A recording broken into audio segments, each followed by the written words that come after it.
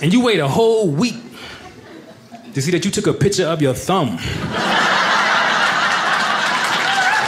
People take a picture of anything. I saw somebody taking a picture of a picture. Look at that nice picture. Let me get a picture of that picture. You can take as many as you want, right? Remember back in the day when cameras had film? You might not remember, but Google it. This thing called film made you highly selective with your picture taking. Right? Only memorable stuff. Because you knew you had 24 shots. The sky could be on fire. That's not memorable enough. I got one shot left. You had to put in work, effort. You had to drop your pictures off and wait like a week. You would dream about the pictures. Oh, I can't wait to see my pictures. They're gonna be so nice. You would call and check on them. Excuse me, my pictures ready? Said we ready on Tuesday. It's Thursday. Where my pictures at, man? Need to see how I look. And you wait a whole week to see that you took a picture of your thumb.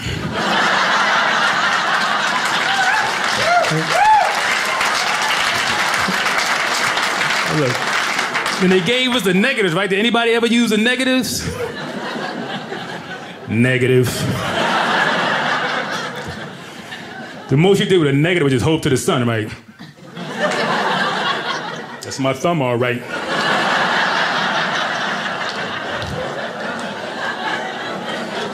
White people look at the negative, see what they look like if they was black. All right.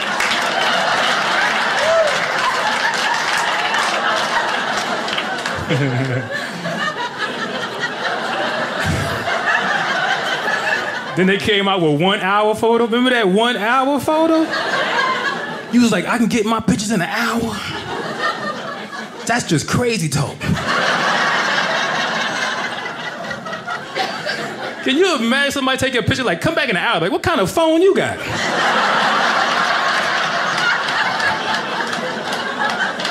You got a 1G phone? Ain't no iPhone, that's an H phone.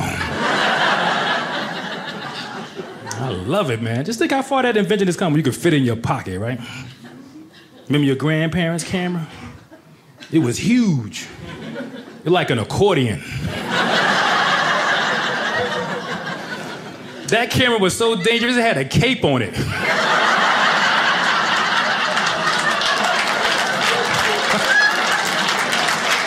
Cameras used to have a cape. They were like, you stand over there. Let me take shelter.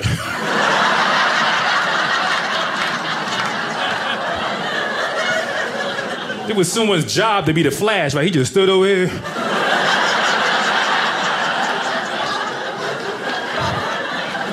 He put his life on the line for that picture, right? He was holding a stick of dynamite. What happened to the last guy in this position? The big old mushroom cloud, boom! They got their pictures like 3 years later. Like, who is this? Is that a thumb in that picture?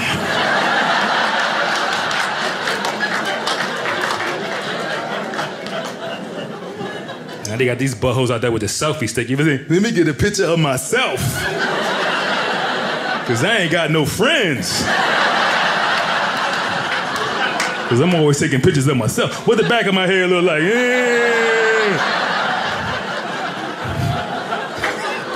Your grandparents never knew what the back of their hair looked like.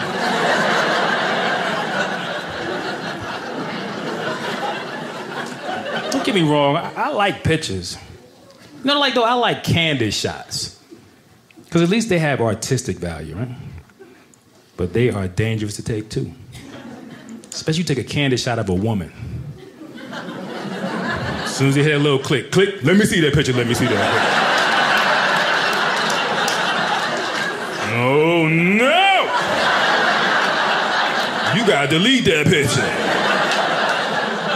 I got a double chin in that picture. Well, you got a double chin in real life.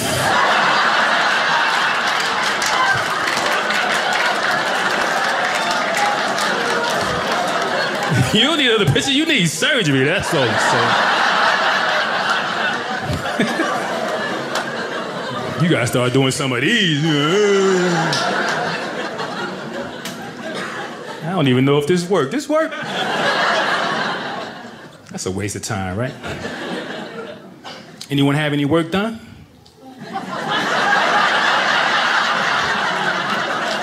You got real quiet in here, huh? You guys want to change the subject, huh? No one wants to admit it, like we don't know. You can't walk in a room with a brand new pair of lips like, I've always had these. I'm like, you lying. You like you got stung in the face. Nah, man, I'm not a fan of work. I think aging gracefully, that's sexy to me, right? Yeah. Just age gracefully. Because I don't think you should be 65 with a brand new forehead. You 65, you ain't got no lines in your forehead. You never thought about anything, you never pondered nothing.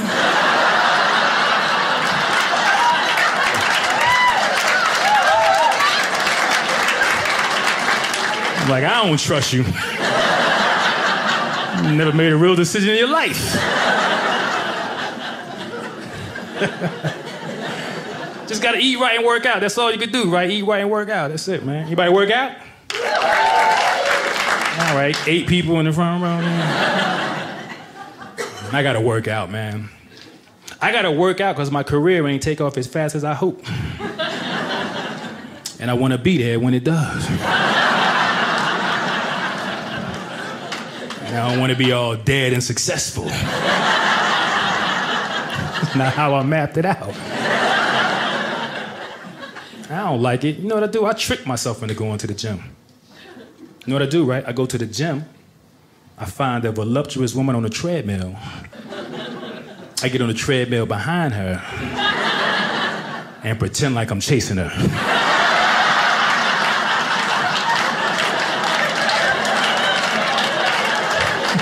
She speed up, I speed up. Keeps me healthy and brings out my inner creepiness. Nowadays, you gotta get rid of that creepiness, right? It was working great. Till I found out somebody's on the treadmill behind me.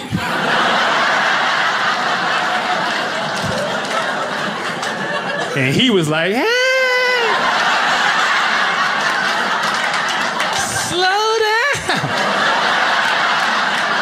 I'm like, nah.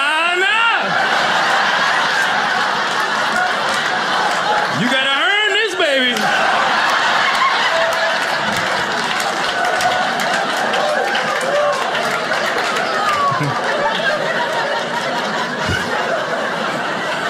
Look, now my treadmill's against the wall.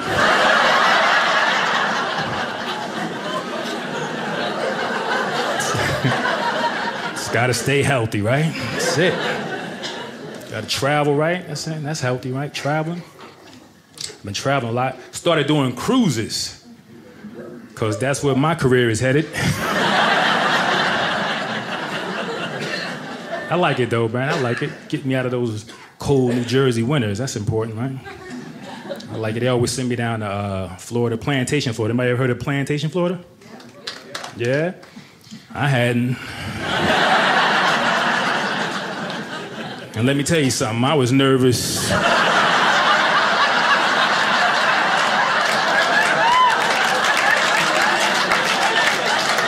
The whole time I was in Plantation, Florida. I was like, y'all gonna let me leave here, but I don't want no problems with my departure. It felt weird getting a cab talking about, take me to Plantation. Hurry up, I'm late.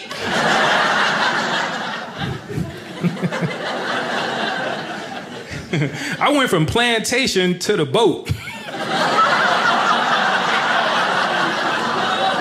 Talk about how things have changed. That's what Obama was talking about.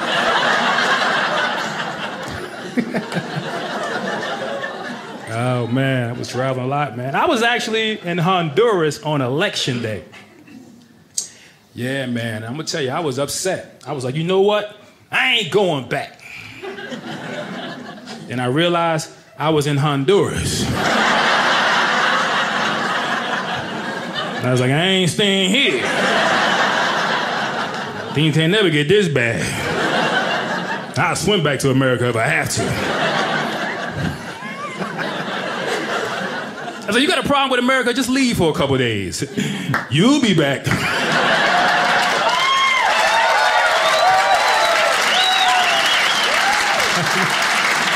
With a whole new attitude.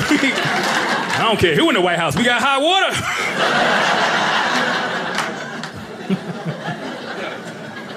It was funny, man. 2 days later, I was in Cozumel, Mexico, right? Yeah. And the Wi-Fi was out on the entire island.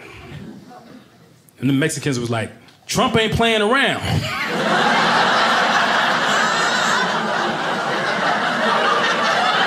When he said a wall, he meant a firewall. Some got lost in the translation. I just feel like we got a love-hate relationship with the presidency, right? That's it. Doesn't matter who in the office, right? Remember we had Bush, then we had Obama, then we got Trump, and when that pendulum swings back and Flavor Flav takes office, you like, yeah, boy!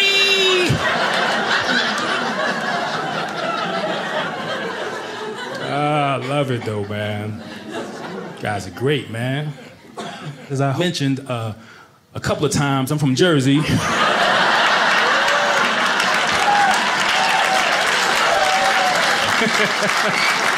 No surprise there.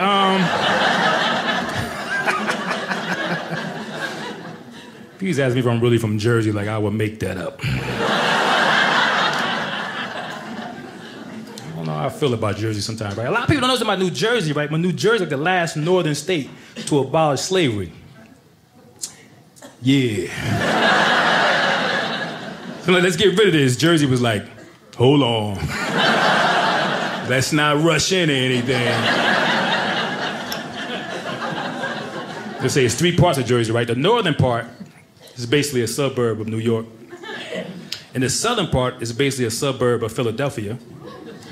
And the central part is basically a suburb of Mississippi.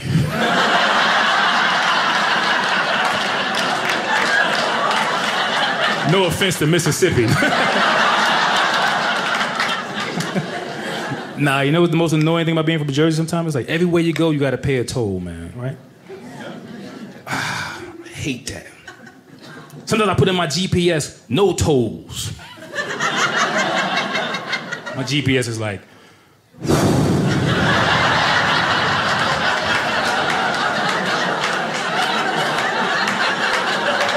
you gonna have to walk.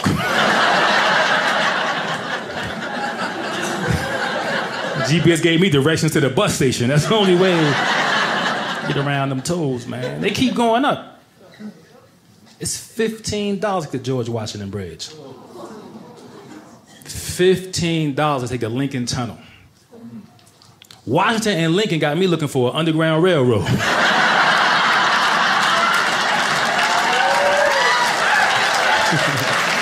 You looking at the new Harriet Tubman right here. Come on. Come on, follow me to Easy Passage. Keep your eyes on the North Star.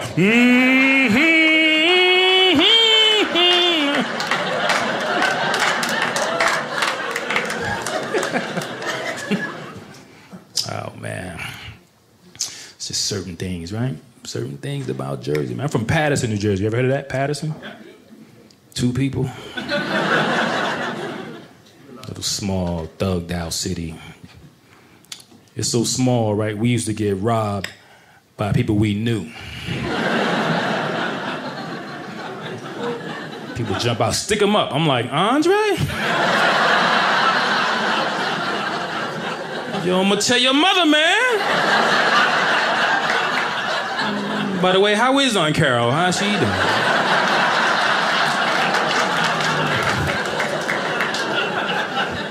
You know how hard it is to have a meal with somebody who just robbed you? Could you pass the bread? Could you pass my wallet back?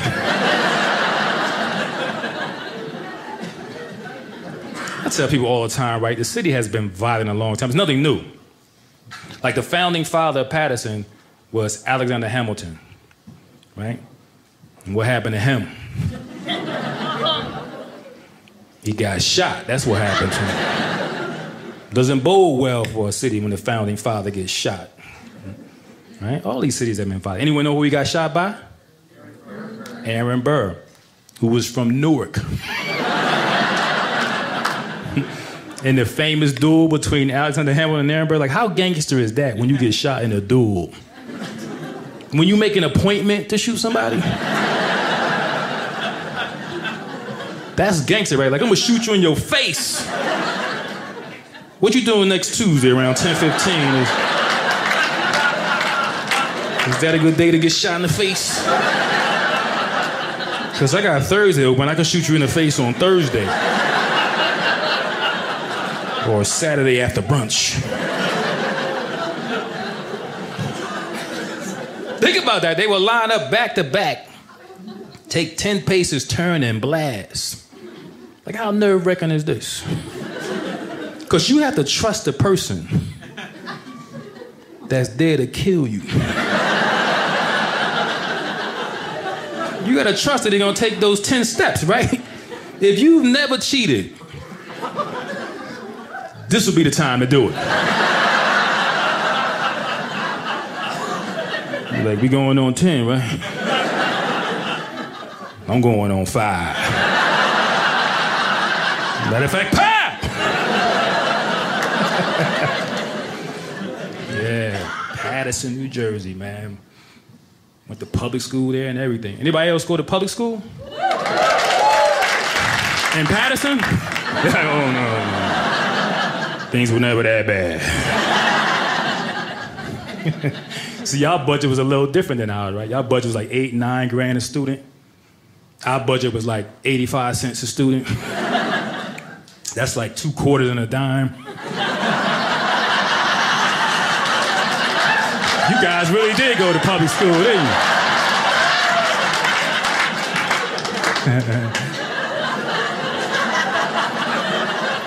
Look, this is how bad the budget was. Remember you would get your books, and you could tell people had the book before you by how many names was in the book? I'm looking at my math book going, Booker T. Washington. Frederick Douglass. How old is this math book? Public school made you tough, though, right? I don't know if these kids would last when we went to school, right? Getting bullied in cyberspace. I don't even know how that works. You gotta have computers that know how that works. Text bullying, I still don't understand it. How does that work? It's like, bzzz. Oh no! He's gonna get me! At some point in the future. What am I gonna do? Delete it.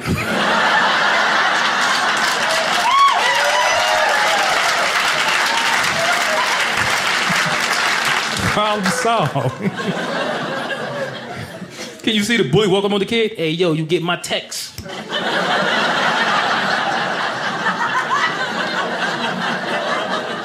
Nah, I sent it this morning. You still got the same number? Well, let me get your new number. We're gonna do this again tomorrow. We had real bullies, right? They was in your face. Because there was a policy in effect when I went to school called leave every kid behind. I had a 30-year-old in my 4th grade class. He was getting everybody after school. I'm gonna get you after school. I'ma get you after school. He told the principal, I'ma get you after school. as soon as I pick up my kids, I'm gonna get your ass.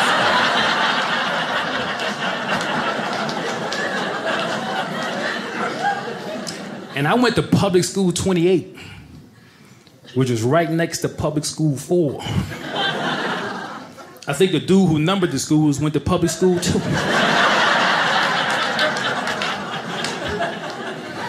But school 4 was like for the project kids, and school 28 was for the kids that had a chance.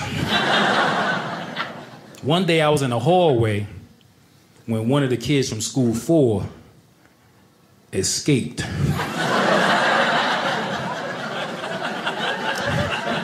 And he was like, come in the bathroom.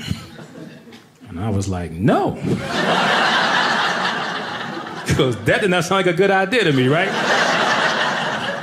No great story ever starts off with, well, I was invited into the bathroom.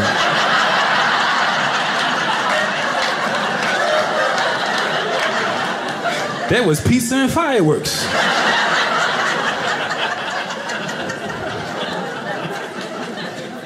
Clearly the best decision ever made in my life not to go in that bathroom. I think another great decision I think I made was to go into the military after I graduated, right? Please, don't clap. Don't clap. It's my only option out the hood. Would you give it to these guys? Any vets in here? Any vets in here? Raise your hand if you're a vet. Give it up for those guys. Give it up for those guys.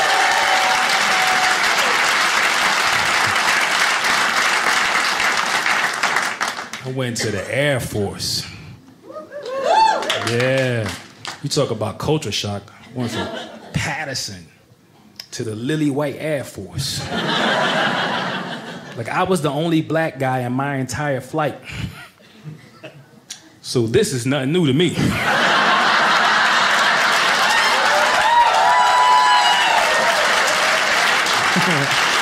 I feel right at home here, actually. Well, there were white dudes from like Montana and Wyoming who had never physically saw a black dude, right? They would just stare at me like. My first time seeing a white dude who never saw a black dude, I just stared back.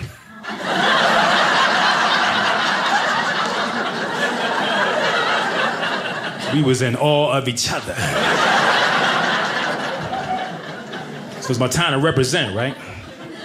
I made sure I didn't want to sustain any of the stereotypes. I made sure I didn't eat any fried chicken. I didn't drink Kool-Aid. I had a job, so that was covered.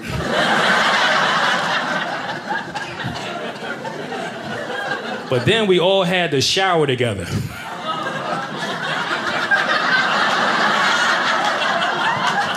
So 3 out of 4 not bad.